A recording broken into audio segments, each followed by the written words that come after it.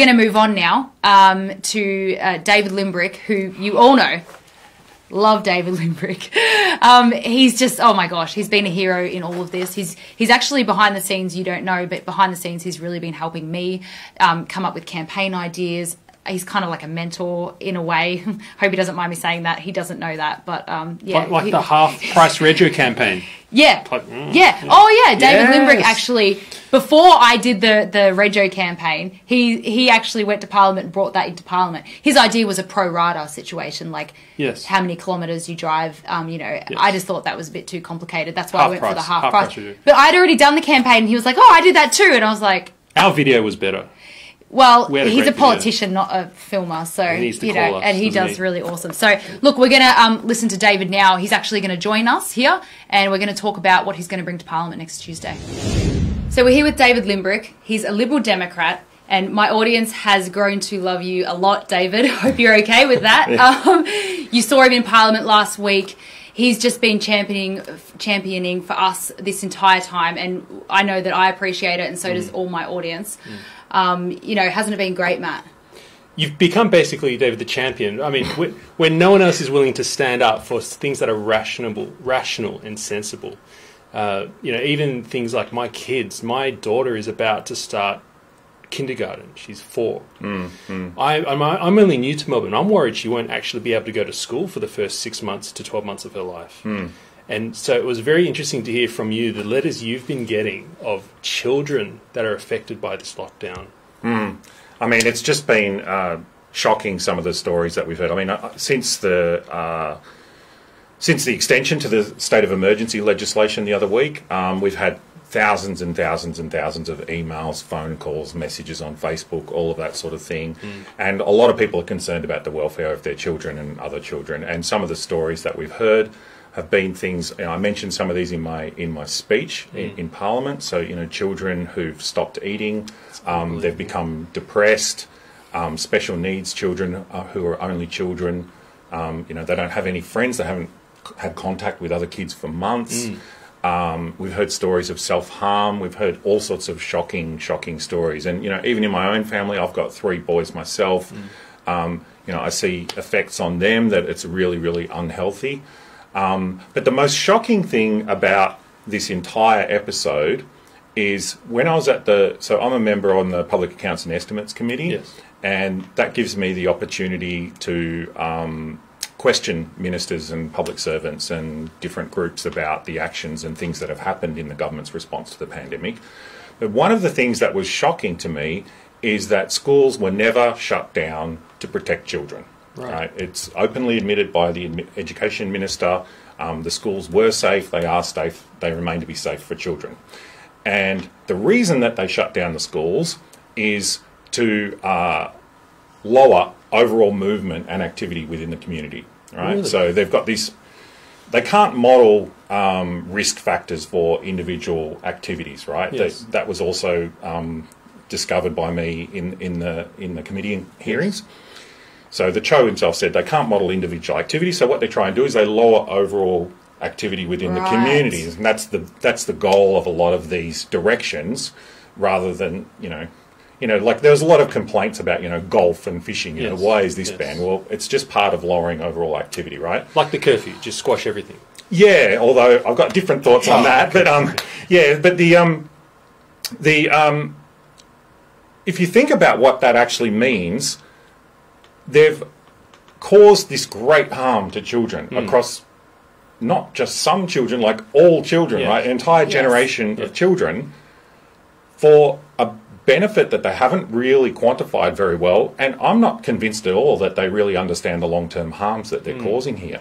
So to my mind, there's this big moral question of they've made a decision to sacrifice the well-being of a generation of children without understanding the harms and without really quantifying the benefits or the plan out of this. I mean, you know, they've got this plan now, but we still don't even know what the end game is with all of this. So I just think, you know, from a moral point of view, do we really want to be a society that sacrifices its children for these flimsy... I mean, there hasn't been a debate on this either, right? It's not like this is some socialised idea that everyone's discussed and debated and agrees with. the very idea that we're sacrificing the well-being of children is hardly even known by anyone, right? So I feel very passionately about this, that we've made a very, very terrible decision and that we need to stop it. And so what I want the government to do is to open up the schools to all children at the start of term 4. And so to that effect, we're trying to pressure the government. So we're doing that through what's called a motion. So for your viewers who might not know what a motion in Parliament is, it's a demand. And the demand basically states the facts, right? It states that the schools weren't closed to protect children. They were closed to lower overall community activity, that closing the schools and switching to remote learning has caused harm to children, and that we call on the government to open the schools at the start of term 4. So that motion will be debated next week, next Wednesday, in Parliament, in the Legislative Council, in the upper house. You know, even people that might have supported the state of emergency, the emergency extensions, may have second thoughts about, you know, schools. So how broad do you think that that centre-ish portion who might have second thoughts on schools, how many are there? Because it seems there is a rusted-on supporter base for Dan who, you know, we're talking about the harms that have been done to children, and they're not being measured up against the harms done by COVID. We're just ignoring all of these harms. So how do we get that message across? How do you get through to those people who are blindly supporting this? Look, I think that we have to focus on is questioning the harms that they're causing, the long-term harms, and the short-term harms as well, of course. But the government hasn't quantified this. Like, the harms that are being caused by their actions don't form part of these models, right? It's not like they're weighing things up. You know, they can't. And one of the principles that they need to follow in order to, you know, they've got human rights that they have to protect under the Charter of Human Rights and Responsibilities. Now, under emergency situations, those rights can be limited. Okay, but in order for them to be limited, the limitations need to be time-bound, which was one reason I didn't support an extension of these emergency powers. But they also need to be justified and proportionate, right? Yes. Now, if you're going to justify harming that many children, you better really understand those harms that you're causing, and you better really weigh it up against the benefits. And if you haven't done that, how can anyone claim that this is justified? I think it's just totally unjustifiable, right? They haven't, even if you go for this, you know, brutal utilitarian calculation, which I wouldn't go for anyway. But even if you did do that, I just don't see where have they shown what these harms are. I don't think they even know. We don't know. I don't think they even know. No. They acknowledge that harms exist, right? Because they're talking about children need to catch up. Yes. They're throwing all this money at mental health. But really, it's like, you know, giving someone a tissue for a stab wound, right? It's just, you know, all they're really doing is throwing all this money at all these extra services and hoping that they can fix it, which is a real feature of the way that they act. They have this sort of belief that, or this amazing self-confidence that they can fix any problem through government action, and if they cause these harms, that doesn't matter, we'll just throw some money at it and we'll get some, you know, we'll expand the public service and we'll be able to fix it. And I don't think you can just fix things like that. Like, it just doesn't make sense. You know, when you cause this horrible loneliness and interruption to children's education, their milestones, their socialisation skills, you know, throwing money at it, like, maybe you can alleviate some of the harms, but it just doesn't seem reasonable to me at all, especially when they haven't calculated it. It was feeling very political more than reasonable. They're not. It's very political, these moves they're making. I mean, the people watching now are not interested in politics. They want their lives to go back to some kind of proportionality, as you say.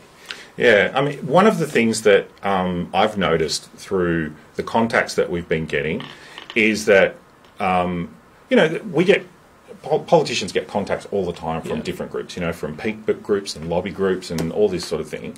But one of the things I've noticed is that very, very large number of the people that have contacted me had no interest in politics whatsoever, right? These are people who are newly interested in politics because it's really affecting their lives, right? Yes. This authoritarian overreach has had a massive impact on their lives, and they're questioning it. They're saying, why are we doing this, right? And a lot of them are saying, well, I don't support this, is there another approach? And anyone that's been questioning any of these things, the government's just come straight out and demonised them. They've said, well, why do you want to let it rip or something like this? Or you're selfish, or you're insane, or whatever.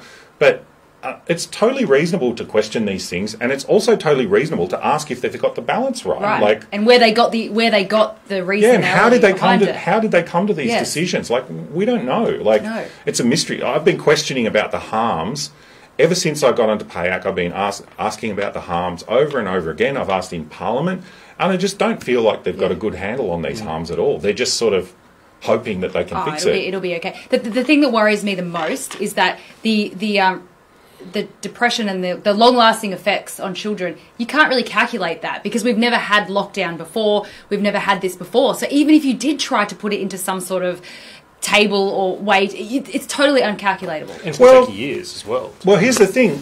There are methods of calculating some of these things. So I've talked to some experts on this topic. So they have quality-adjusted life years, right? Qualities, so qualities, right? So you can...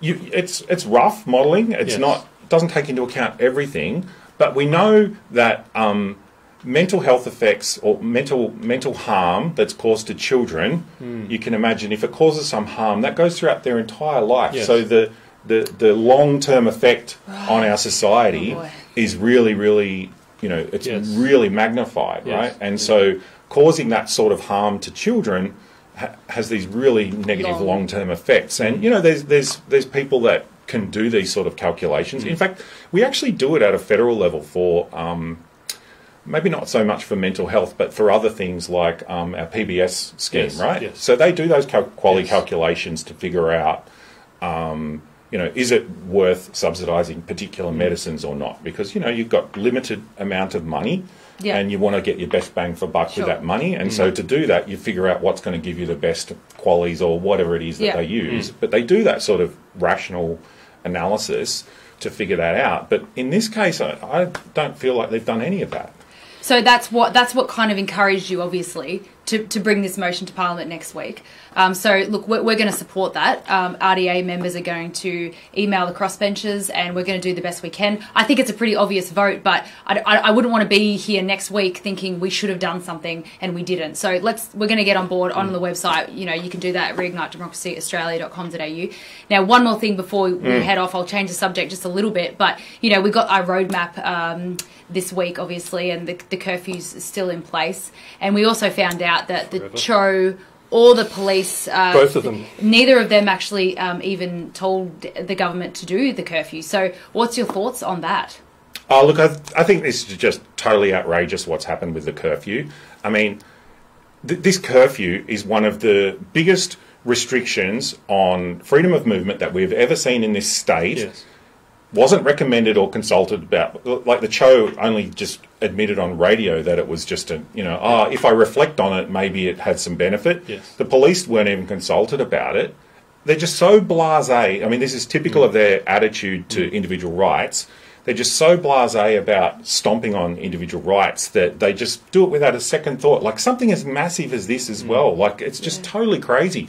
But the worst part is that if you go and try and look at the science, and I recommend people at home, have a look at the science around curfews. There was a study done back in, I think it was April, by George Mason University. Just look it up, George Mason University curfews study or something. You'll be able to find it. There's a link to it on my Facebook page as well. They studied the curfews in Saudi Arabia that Riyadh imposed on their population.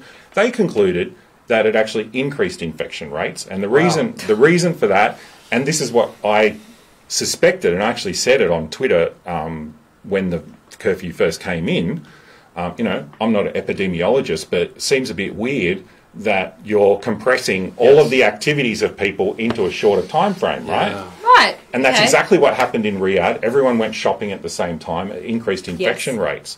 And the Premier today was talking about, oh, well, you know, if you didn't have the curfew, you'd only be able to go for a jog at 11 o'clock at night or something. You can't go to Woolies at night.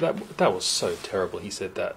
It was shocking. Like, it's just such a disrespect for the liberties of Victorians. And I know from my situation, I've spoken to lots of people like this, if Dad's out working at work, Mum's at home stressed with the kids, and my family did this, Dad gets home, looks after the kids for a while, Mum goes out and gets some me time, goes shopping, right? I mean, one of the few things that she can do to go out and do something by herself, gone. Yeah. And, like, just the blatant disregard for people's freedoms like this is just outrageous. Like, they've got to get rid of the curfew as well. So I'm hoping that'll come up next week as well.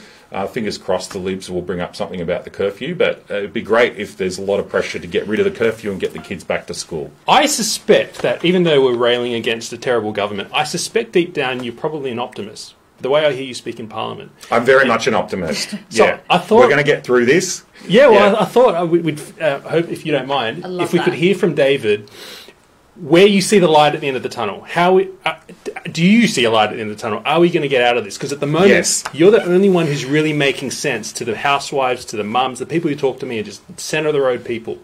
Where are we going? Are we going to survive? Today's Are You OK Day.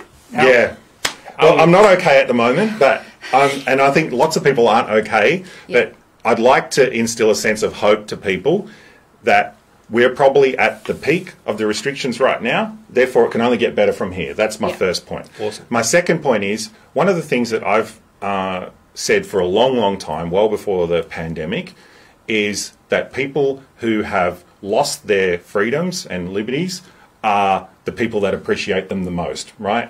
What I'm hoping, and this is why I've engaged a lot with refugee communities in Southeast Metro, because a lot of these people have escaped authoritarian regimes, and they came here, they came to this country because of our freedom of speech, because of our freedom of religion, because of our freedom of movement, assembly, all of these things, they cherish them, right?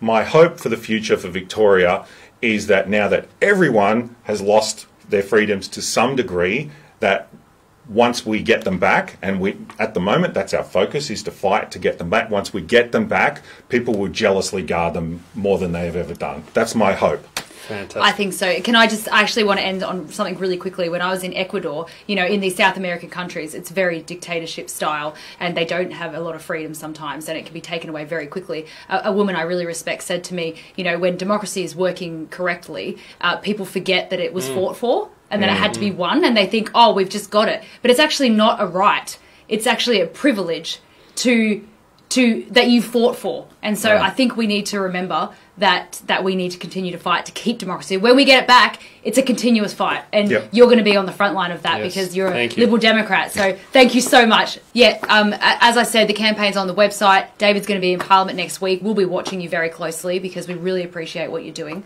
And thank you so much for coming on board and speaking to us about everything.